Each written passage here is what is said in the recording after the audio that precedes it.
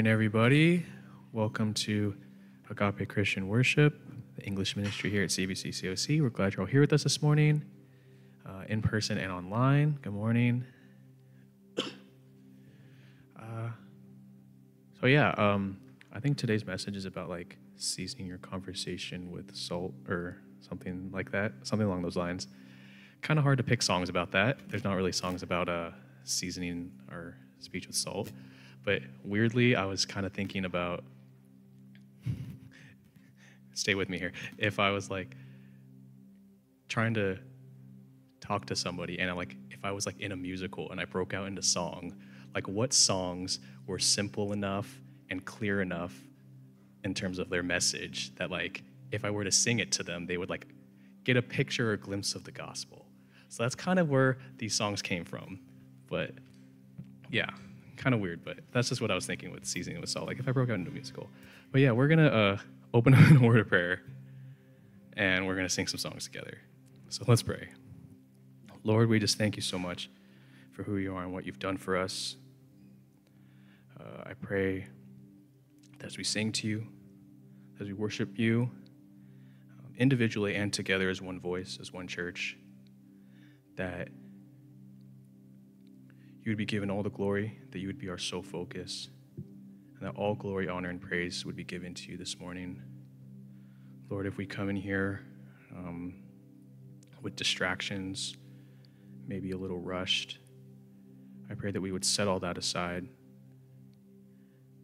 and again, that we would give you our full focus, and that we would give you our best offering this morning. We love you, and in Jesus' name, amen. If you're able and willing, would you stand with us as we sing?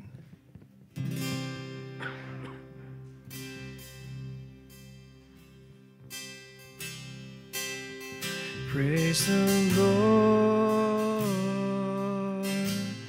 His mercy is more, stronger than darkness, new every morn. Our sins, they are many, His mercy is more.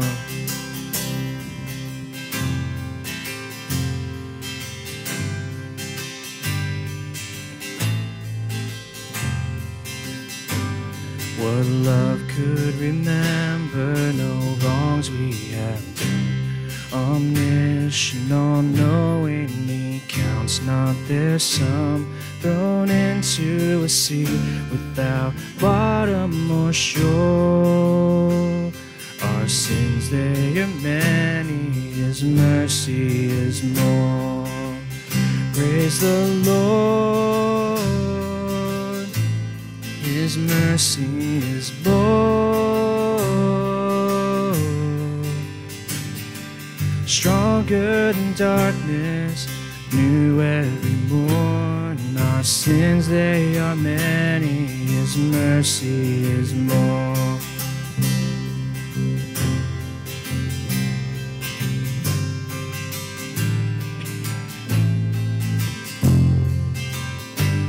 What patience would wait as we constantly roam? What Father so tender is calling us home? He welcomes the weakest, the vilest, the poor. Our sins, they are many, His mercy is more. Praise the Lord, His mercy is more, stronger than darkness, new every morn. Our sins, they are many, His mercy is more.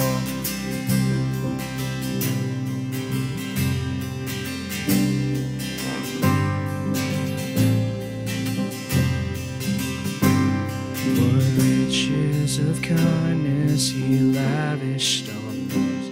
His blood was the payment, His life was the cost. We stood 'neath the debt we could never afford. Our sins, they are many, His mercy is more. the Lord. His mercy is more. Stronger than darkness, new every morn. Our sins, they are many. His mercy is more. Praise the Lord. His mercy is more.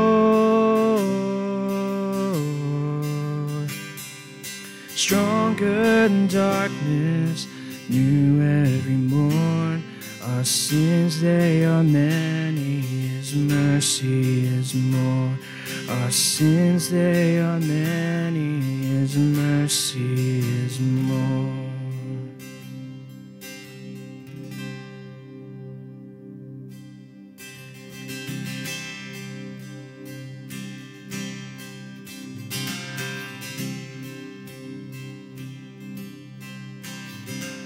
Come all you weary, come all you thirsty, come to the well that never runs dry.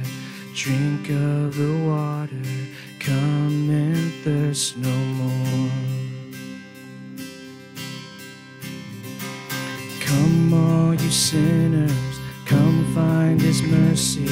Come to the table, He will satisfy. Taste of His goodness, find what you're looking for. For God so loved the world that He gave us His one and only Son to save us. Whoever believes in Him will live forever.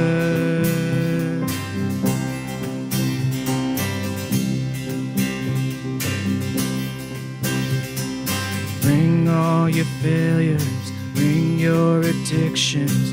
Come lay them down at the foot of the cross. Jesus is waiting there with open arms. For God so loved the world that He gave us His one and only Son to save us. Whoever believes in Him will live forever.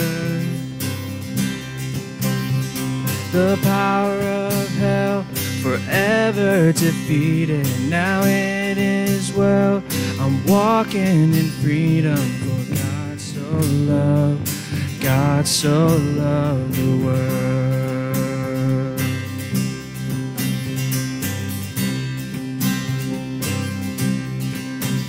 Praise God, praise God, from whom all blessings flow.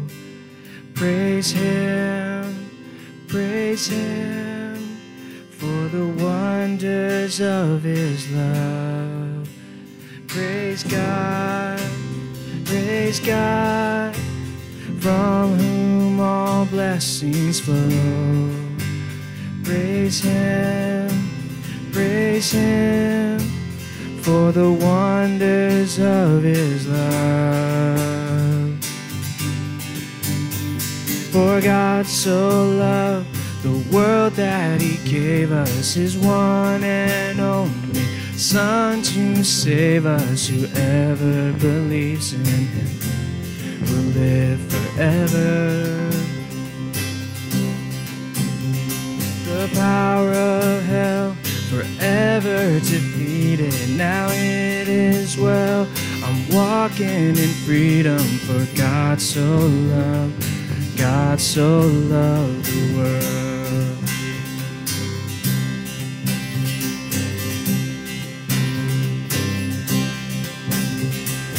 Bring all your failures, bring your addictions. Come lay them down at the foot of the cross. Jesus is waiting there with open arms.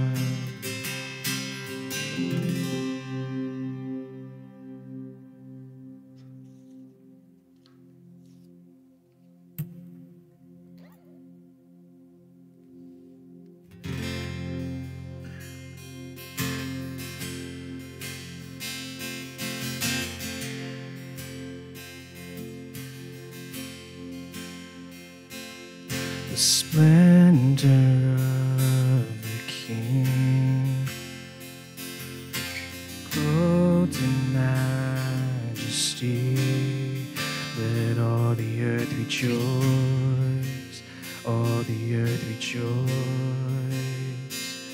He wraps himself in light, and darkness tries to hide, and trembles at his voice, trembles at his voice.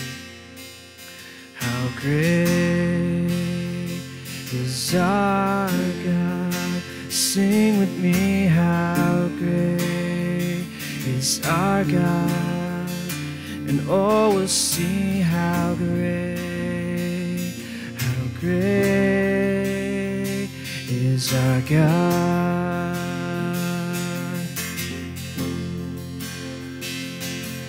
And age to age He stands, and time is in His hands, beginning and the end, beginning and the end. The Godhead three in one, Father, Spirit, Son, the Lion and the Lamb, the Lion and the Lamb. How great is our God? Sing with me, how great is our God, and all will see how great is our God.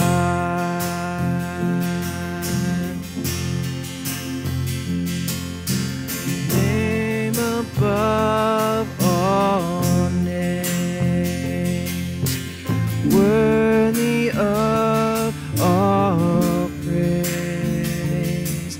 My heart will sing, how great is our God.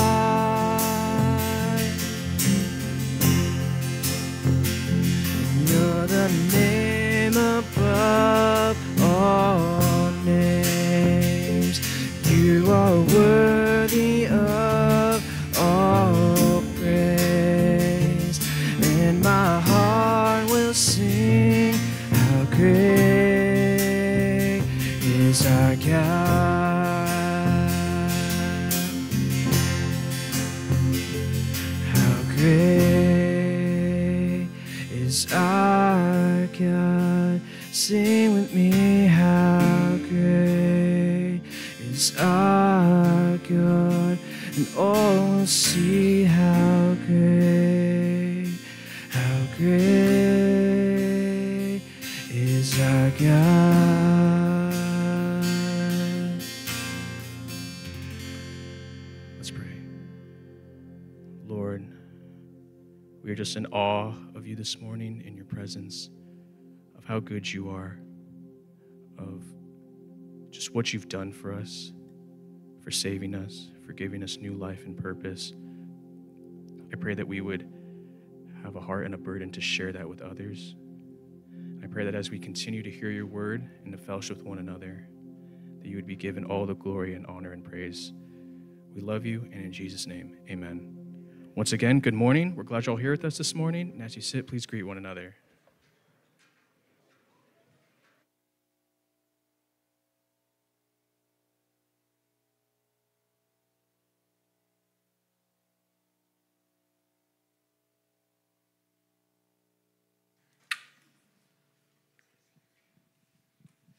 Good morning, everyone. My name is Pastor Darrell. I am the English pastor here, and it's great to be singing a golden oldie this morning. I like that. So we will welcome everyone here and those also online. We have a couple of things. We have our tithes and offering, and it's a privilege to give to the Lord. So for those if you're here, there's a black box behind in the back there. You also can give online. And so we would just want to pray for those tithes and offering, right, if you would. Let's pray together. Lord, we're just so thankful. Oh, gosh. There's so much that you give to us. How can we not give back to you? So, Lord, we ask that you take these, what we have, to give to you, multiply it for your kingdom. Thank you in Jesus' name. Amen. All right, a couple of things. If you want all the goodies about what's going on in this church, go for that QR code right there.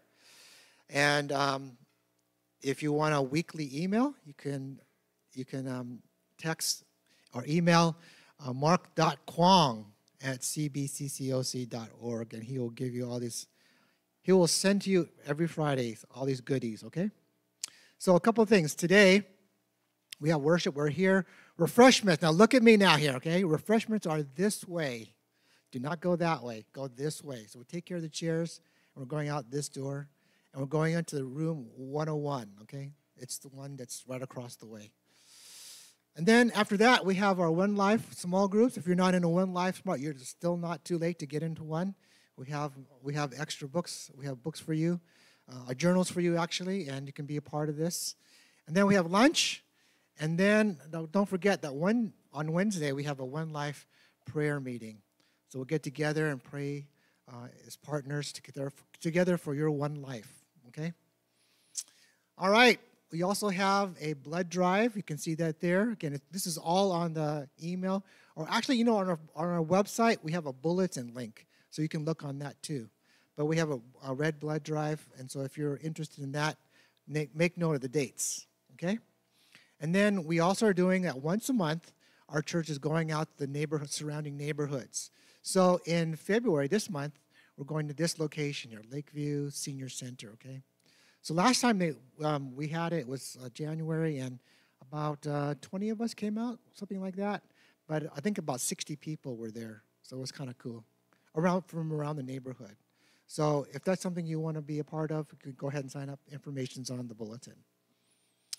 And also, there's a missions conference. This is at Gateway Seminary. What does that mean, Gateway Seminary? Well, the Southern Baptists, which we are part of our offering goes to something called the Cooperative Fund.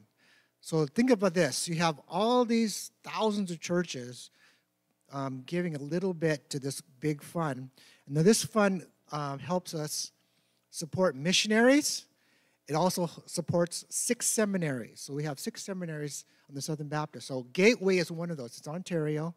And if you want to go to this one, it's on the bulletin. I know this is a little bit small, but it's going to be like most of the day. And you'll get some training on missions, okay? Oh, by the way, if you sign up with Edward Chow, he'll get you on the list. And if you want to go, we have church training budget. We'll pay for you to go. And it includes lunch. All right, baptism. If you're interested in baptism and or membership, come talk to the pastors or the ministers here, and we can set you up on how to do that, okay? All right, with that, we got Minister Mark. Thanks, Pastor Daryl. All right, good morning, everybody. How y'all doing? Staying dry, I hope. So usually the device I bring up here with me is an iPad 2, and I think we're on like 8 or somewhere there. So I'm pretty behind, and every time I leave my iPad 2 unplugged, which I did this past week, it just dies. It just no battery. So I apologize for using my laptop this morning. I hope it doesn't block too much of the view, but I'm going to be using this for kind of the structure of it. But I'll probably step away a little bit too. But I just want to wish you a good morning and hope that everybody had a blessed week. Welcome to our 3rd week in our One Life church-wide campaign. I hope you've been enjoying our Sunday school small groups and going through the different activities in our workbooks. Just a reminder that One Life is all about the opportunity to pray about and think about people in your life that you want to share Jesus with. And I think the moment that we hear that, and this is the case for me sometimes too, the moment we hear that, we kind of get a little bit fearful.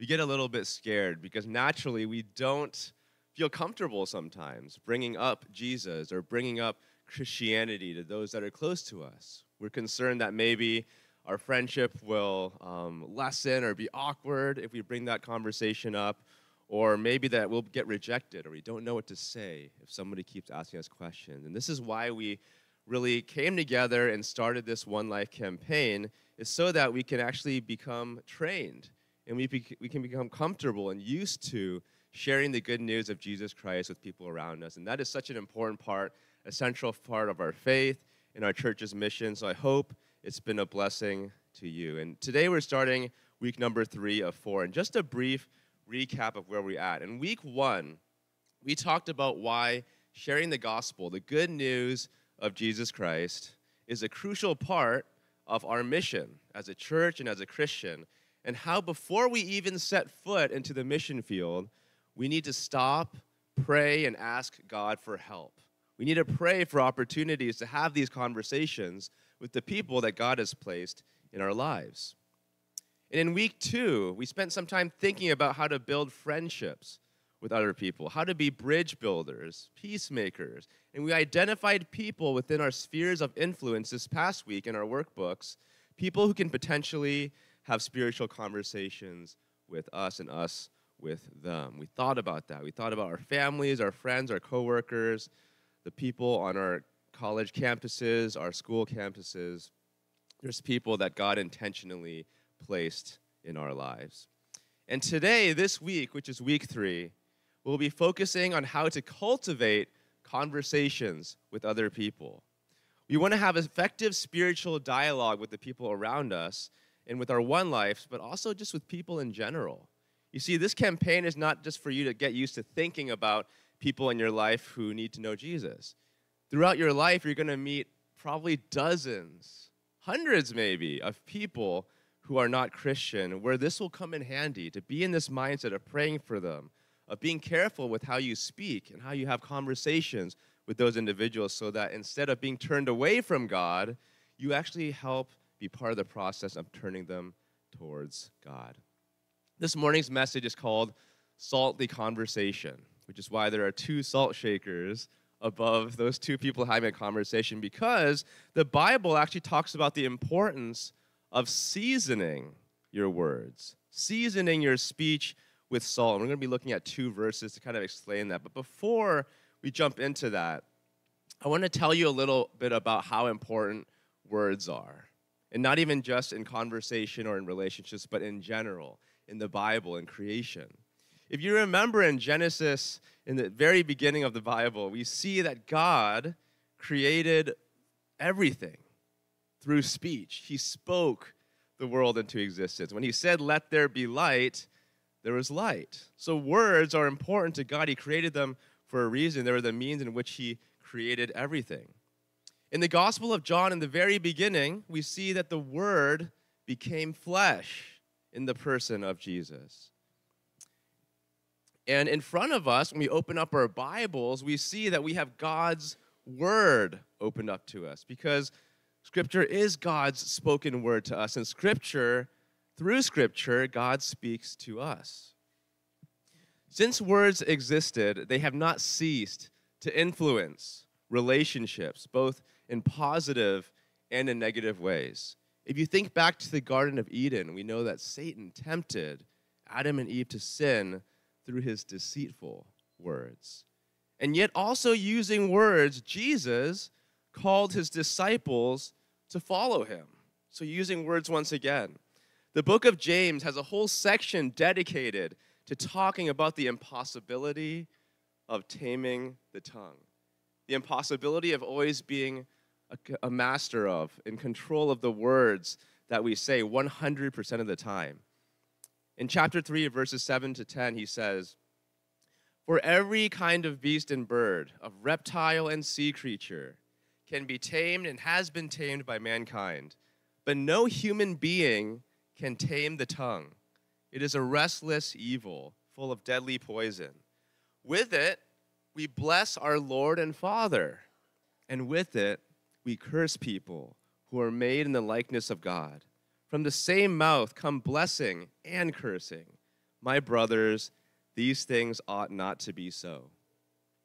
What James is saying here is that it's so kind of ridiculous that humanity has successfully tamed every sea creature, no matter how small or how big. We've tamed it. We've succeeded in doing that and maintaining dominion and control over it. However, this tiny little muscle that sits inside your mouth, we have not tamed. We just can't do it. It's an impossibility. And it sounds so silly, but it's true, isn't it? And you and I know this well. Sometimes we can be so careless with the words that come out of our mouths. He's saying that one moment we're praising God and singing to him on a Sunday morning like today. We're singing these songs, we're having good conversation. And then the moment we hop into the car to go home, the first thing we do is maybe start making fun of how somebody dressed today. Or start spreading rumors about somebody else in the congregation. And we just switch immediately from godly talk to gossip and rumors. And James is acknowledging that this is the reality of how we use our tongue sometimes, and that it's unacceptable to have that behavior. This is why it's so important for us to know how to speak, how to have conversation with each other and with other people, especially when we're trying to share Jesus with those around us. If you have your Bibles, please turn to 1 Peter chapter 3, which is going to be the first of our 2 verses that we're going to be looking at this morning together. And let's see what Peter has to say about conduct in conversation, about how we should behave. I'll have it up here on the slide as well if you want to read. In 1 Peter chapter 3, verse 15, he says, "Always being prepared to make a defense to anyone who asks you for a reason for the hope that is in you, yet do it with gentleness and respect." Here, Peter tells us to be prepared to make a defense. And an important question to ask ourselves is, make a defense against what? When we use that word defense, we usually mean a way to defend ourselves from attack or from somebody who's looking to kind of get through our defenses, right? That's when we talk about defense, almost warfare, language of warfare. And he brings to it our attention that throughout our lives, there are going to be people. They're going to be unbelievers, people who are not Christian, people who don't know Christ, who will inevitably question why we are the way that we are. Why do you go to church every week? Why do you go to small groups? Why do you read this Bible all the time? Why are you in prayer during your lunch hour? Whatever questions they have, Peter acknowledges that there's going to be people in your life who are going to come to you with questions. And sometimes they'll simply just be curious about why you have hope when things seem hopeless, or why you have peace with uncertainty. But in other times, these individuals who approach you or who question you will do so in a hostile way. They'll want to pick a fight. They'll want to get you angry. They want to get you riled up. But no matter the manner in which you're being approached or challenged, we see from this verse that we must do it as God instructed us to do. That no matter what that conversation looks like, you have to maintain gentleness and respect. In other words, how we make a defense of our faith matters just as much as the testimony, as the witness that we give to the people around us. There are going to be times where you may feel justified in condemning or insulting those who question your faith, especially when they are coming to you from that angle. But we see here that that's not what God calls us to do, is it? We have to set aside the temptation to be bitter, or to be insulting, or to be harsh for the sake of winning somebody over for the gospel. I want to tell you kind of an interesting story where I encountered those feelings of bitterness and dismissiveness and harshness when encountered with somebody who is not a believer, as I was at the time. See, back in 2016, I moved to Orange County here from the Bay Area to start my degree program at Fuller Theological Seminary. And the first place I visited once I came to Irvine was William R. Mason Regional Park. Has anybody been there? It's right next to UCI. Really nice park. And I didn't actually plan on going there as I drove down from Northern California. I drove by it, and I looked at it, and I thought it was a nice place to stop and take some time to pray and meditate before I began my seminary journey, because I was transitioning from healthcare graduate school into seminary, a really big transition, so I just needed time to stop, slow down, and pray. Well, it turned out it wasn't a good place to stop, because the first thing I saw when I pulled up is that parking costs $5. And I wasn't happy with that, and I was the only car in the lot. So that was weird. But I decided to do it. I paid the $5, and since I was new to the area, I didn't know if there were any alternatives to the $5 parking at William R. Mason. But in all seriousness, it was truly a beautiful place and a peaceful place to pray and prepare myself for what was to come over the next 4, maybe 5 years. So I took a couple of laps around the park, just, praying, listening to worship music, spending time with God. And eventually I found this bench that I sat at to kind of just continue my time in prayer, to bow my head silently and pray. And I don't know how this happened, but somehow when I opened my eyes from that prayer, I realized that 2 people had actually snuck up on me as I was sitting there praying. Kind of crazy, right? It's kind of scary. And I looked up, and there were 2 people right in front of me. Mormon missionaries. And Mormon missionaries' sisters, actually. I know a lot of times we see the brothers going around doing missions, but the sisters, I don't see as much. And this is the first time I actually encountered them as sisters. I believe only like 20% of them are women that are Mormon missionaries. So a pair of them just show up. And they were walking towards me, and it was clear, I could see it in their eyes, that they had locked onto me as a target. I was in their crosshair, and they're about to take that shot. And I don't know if this is a sign for me to just not pursue pastoral ministry anymore. Like, this is not for me. I'm feeling freaked out. Or this is a sign saying that you should move forward with seminary. But I was kind of at a crossroads here. I didn't have a lot of time to think because they kind of caught me by surprise. But my immediate response in my heart was thinking about the impression that I had kind of grown over the years of anybody who's not in the Christian faith, is that this is going to be uncomfortable. They don't believe the same thing that I do. They're different from me. So my responsibility as a Christian to defend my faith is to burn that bridge down, is to reject them, is to not even entertain any sort of conversation and just send them on their way. And I've done that before. Before this moment, I've done that. I wanted to be dismissive, to say something clever, I'm not interested, or maybe something even more disrespectful so that they can just move along on their way. And plus, at that point, I've already done some research on Mormonism, and I really did not want to have anything to do with them. I saw them as just people that were not worthy of my time.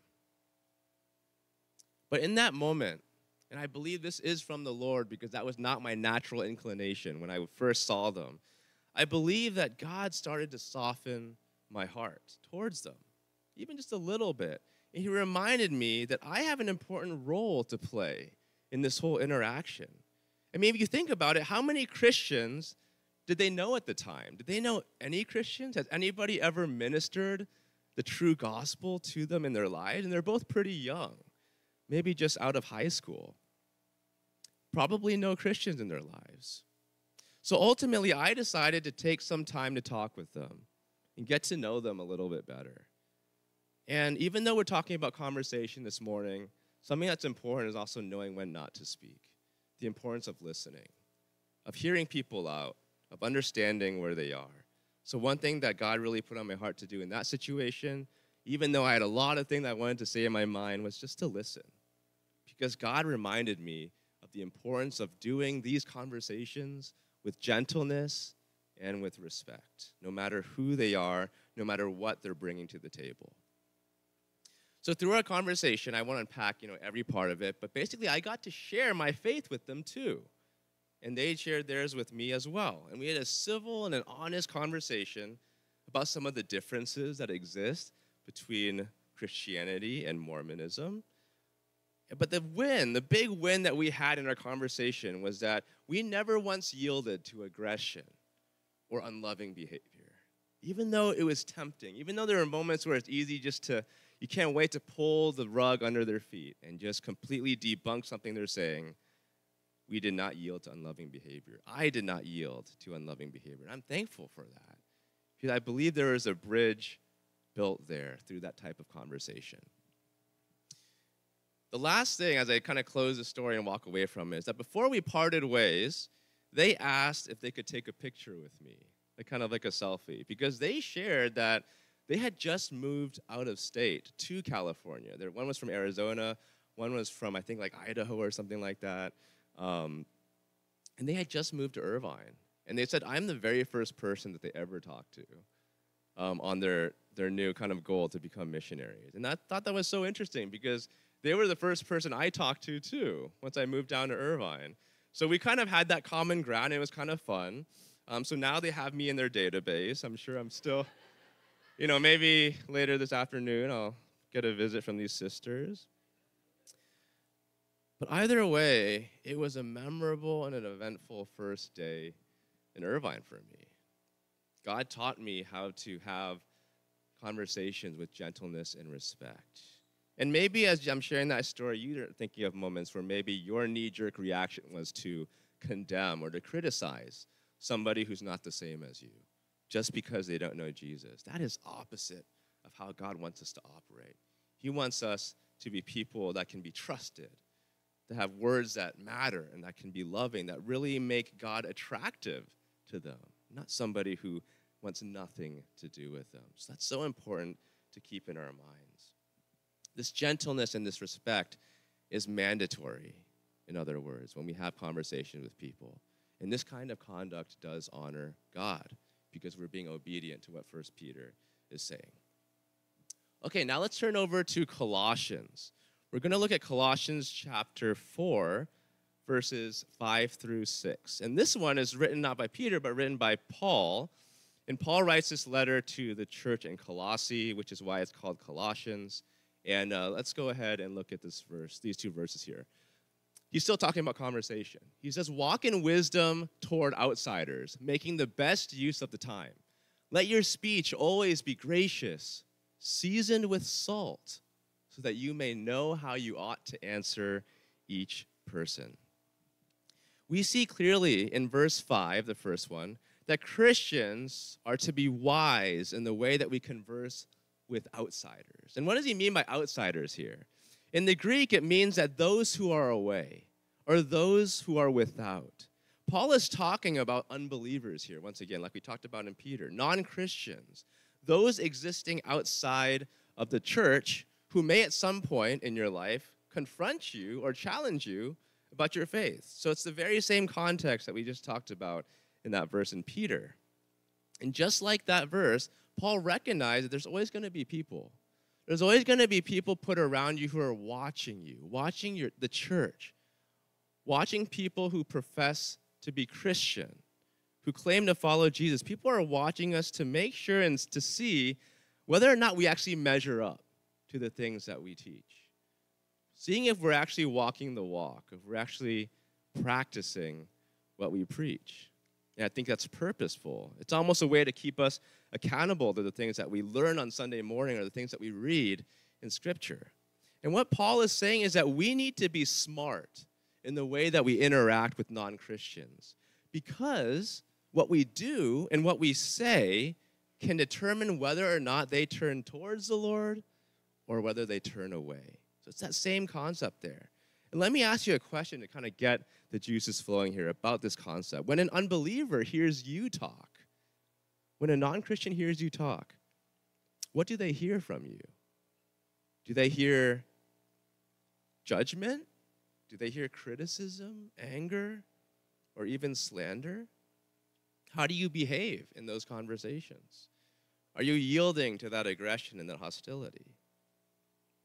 You see, Paul is warning us not to be unkind or quick with the way that we use our words, the way that we talk. But also, we have to maximize. He says, making the best use of the time. We have to maximize every opportunity we have to evangelize. You see, with those Mormon sisters, I only had I was actually pretty long, like 3 hours conversation. But it's limited. I've never seen them again. What are you going to choose to do in maybe the 10 minutes that you have with somebody who doesn't know Jesus? Somebody you may never see again. What can you do to capitalize on that opportunity that God gives you? We have to be mindful of that. We have to be always thinking about that when we're talking to other people.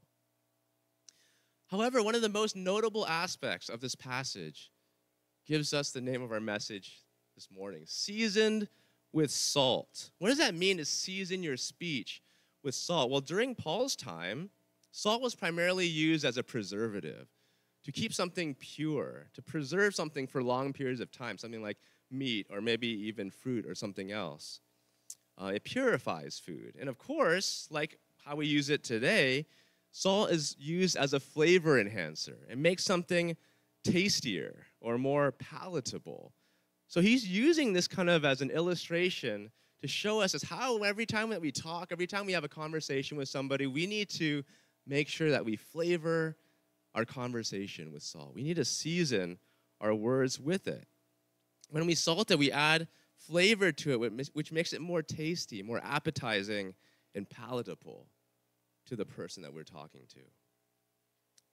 Now, one thing I want to make absolutely clear is that this doesn't mean that we compromise or we change the gospel, that we walk away from the truths that we read in Scripture and the truths that we're bound to as Christians. Paul did not do that either. He didn't move away from the truth in these conversations. But it does mean that a lot of the time when we're talking to other people, we have to change the way that we approach or navigate these conversations for the sake of winning somebody over to Christ.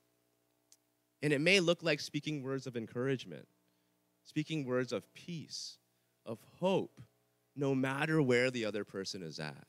Listening to maybe the struggles or the burdens or the things that the person wants to share with you. That's why listening is so important. It might look like those things. We have to speak in a way that helps them understand the gospel that was transformative for us and is now the gift that we want to give other people. This way, there may actually be a desire for people to talk to you and to turn towards God. Through those conversations, they learn more about this Jesus that we claim to follow. If we season, if we salt our words with flavor and seasoning. When I think of something salty, the first thing that comes to mind is chips, which I happen to greatly enjoy.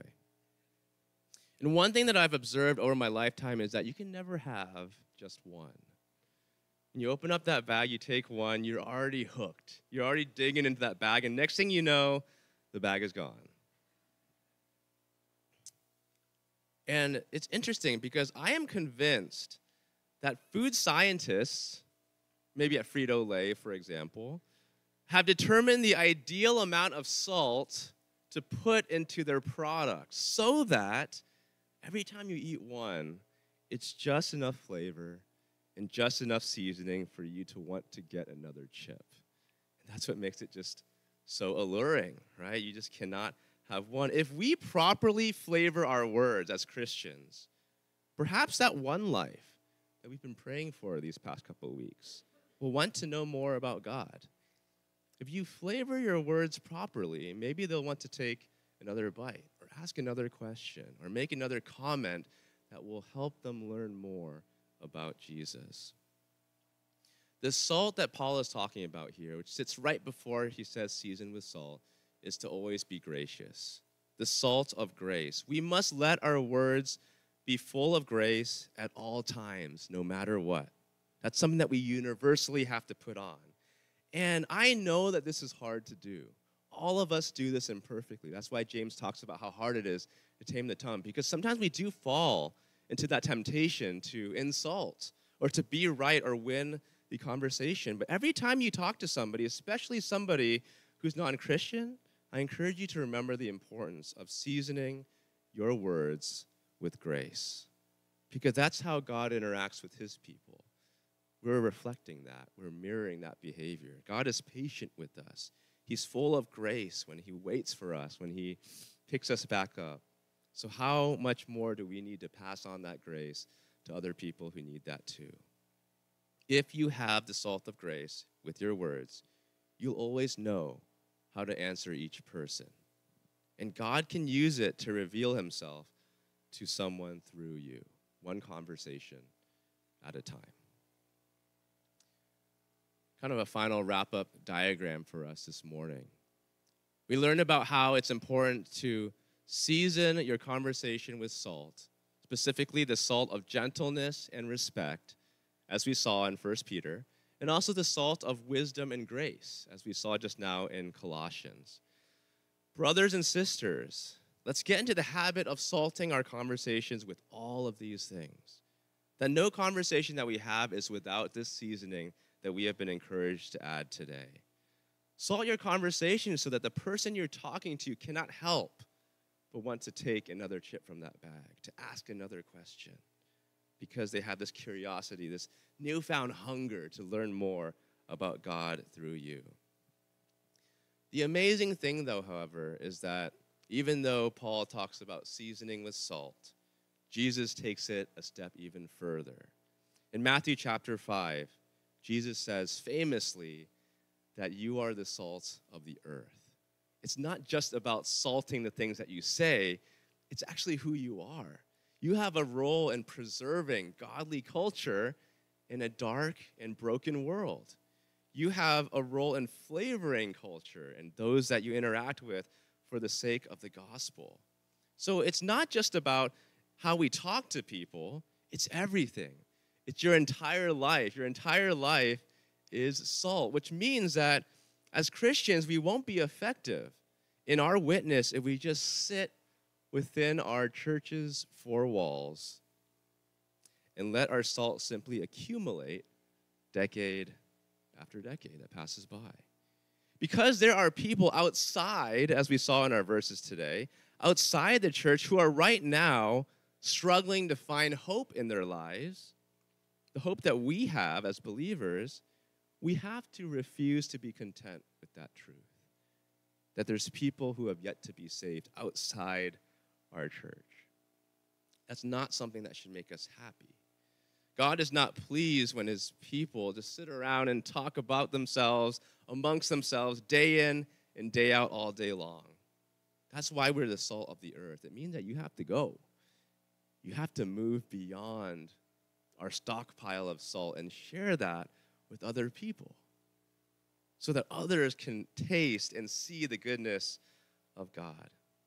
And the amazing thing is that this was God's plan for his people, was for the church to be messengers of this hope as a means to give this free gift of the gospel to the people that he has intentionally placed in your lives so that others can have it too.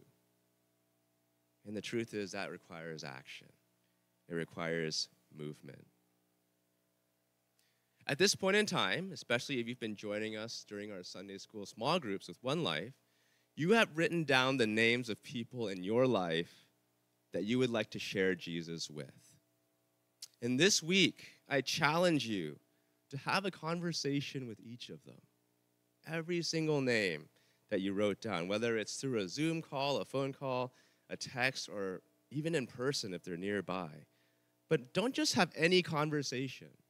Have a conversation that is seasoned with gentleness, respect, wisdom, and with grace. Just the right amount of each one so that the person that you've been praying for, the person that you're going to talk to, can see the God that you serve and taste his goodness through the words that you say. If you salt your words, you will speak with the fullness of God's love and truth. Something that a lost soul who longs for him cannot help but stop and notice in your conversation. Let's pray.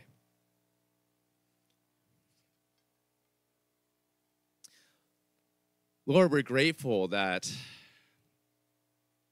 even though you could have come down and just shared the gospel yourself with every single person that you wanted to come to you and to your family, you have instead called us, your people, to participate in that work that is making a difference in the world, because the world still exists with a lot of people that do not have hope. And Lord, I don't see the verse in Scripture that says to be selfish with our faith, to tell us that, oh, now that you have Jesus, this is just for you. Forgive us for the times, Lord, when maybe fear or obstacles prevent us from sharing this with other people. Let us not be a church that's content with people outside who do not know you yet. God, use us, empower us through your Spirit to guide us to the people that you've placed in our lives that you want us to talk to, that you want us to have conversations that are full of love, full of grace, full of mercy even, and forgiveness and reconciliation. And the reason why we know that we have to do it in that way is because that is how you treat us. That's how you speak to us, Lord, and that's changed everything for your church. Lord, help us to be selfless as we move towards the people that you have placed on our heart to pray for, that don't know you yet. May we passionately and joyfully share the good news of Christ, whatever it may look like, so that we represent you well and we honor what your word tells us to do in its fullness, that others may be attracted to who you are and the hope that we have in you, so that their lives can be transformed as well. So thank you, Lord, for your word this morning, and may you receive all the honor and praise. In Jesus' name we pray, amen. At this time, we'll be partaking in the Lord's Supper together, and Pastor Darrell will lead us in that. You know, Jesus had a conversation with his disciples, and this is what he said to them. Well, what Paul said about that. For I received from the Lord what I passed on to you on that night he was betrayed. The Lord took bread, and when he had given thanks, he broke it. He said, "This is my body, which is for you. Do this in remembrance of me." So they had that conversation. Do this in remembrance of me as you look at the bread. The same way he also took the cup after supper. He said, "This cup is the new covenant in my blood. Do this as often as you drink it in remembrance of me." So again, it was the same conversation. And actually, and he says, "For as often as you eat this bread and drink this cup, you'll proclaim the Lord's death till he comes." It really is the gospel, isn't it? He's talking, that's about the gospel right there. So he had a gospel conversation with his disciples before he died. And we are called to do that same thing. But this morning, we want to remember our Lord, remember the gospel, and remember that we have, it's our responsibility to be the salt and light. So I'm going to ask the deacons to come forward. Those of you who have been baptized, you believe the Lord and been baptized, you are open to partake. If you haven't been baptized, we ask you just to refrain from this. So we're going to pray, and then when you feel ready, you come and take a cup, and you take it back, and then you take it on your own. Okay? So this time we won't take it together. But let's pray, and then we need to examine ourselves this morning. Father, when you said to remember you, that means that we got to remember that you're the Lord. You're the one who died for us, who rose again, so that we could have life if we trust you. And then to be obedient to you, by being baptized. And so, Lord, we want to remember you this morning. We'll remember that someone had a conversation with us so that we could know you. And Lord, we just pray for this week that you, as you open up opportunities, that we would have time to speak and share, that you died and you rose again for everyone. Forgive us the times that we have failed you, and thank you for forgiving us. So we ask you bless the elements, Lord, this morning and our time with you. In Jesus' name, amen. So when you're ready, just come and receive.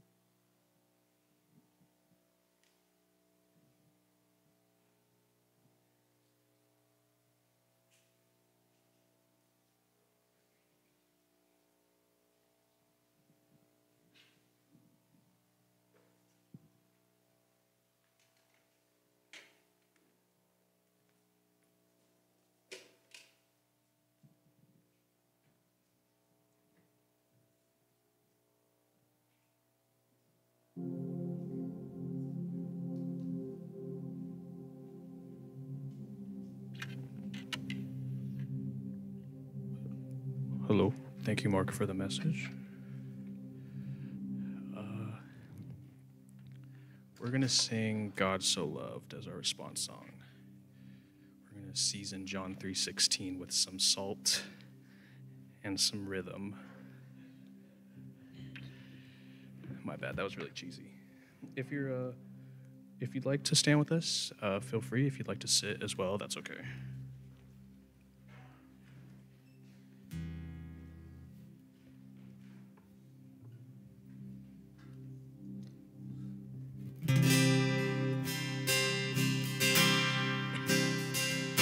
Come all you weary, come all you thirsty, come to the well that never runs dry. Drink of the water, come and thirst no more. Come all you sinners, come find his mercy, come to the table, he will satisfy. Taste of his goodness, find what you're looking for. For God so loved the world that he gave us his one and only Son to save us. Forever believes in him will live forever.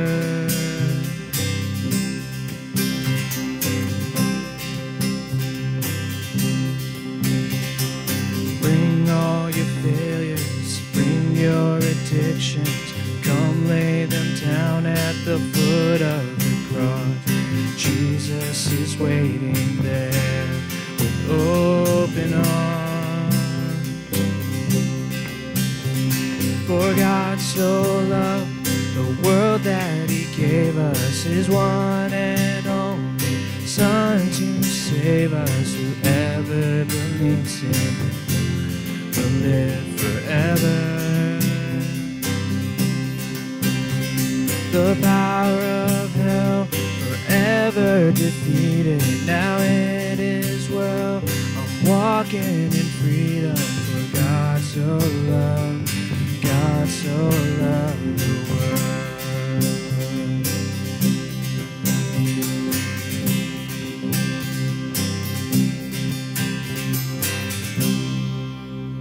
Lord, thank you so much that you give us the ability to speak, to talk, and to interact with other people. May our words be salted and seasoned with salt. Lord, and we ask that you continue to finish what you started in us by your grace and the power of the Holy Spirit. We thank you and we love you. In Jesus' name, amen. All right.